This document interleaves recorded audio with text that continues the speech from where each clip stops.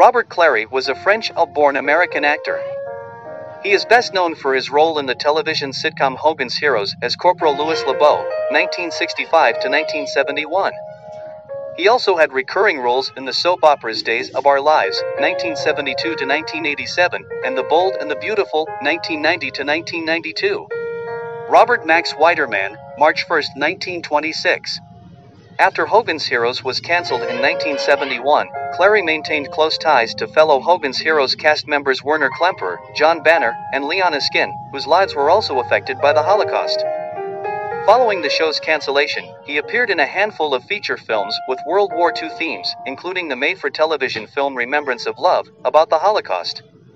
Clary also appeared on the soap operas Days of Our Lives, The Young and the Restless, and The Bold and the Beautiful.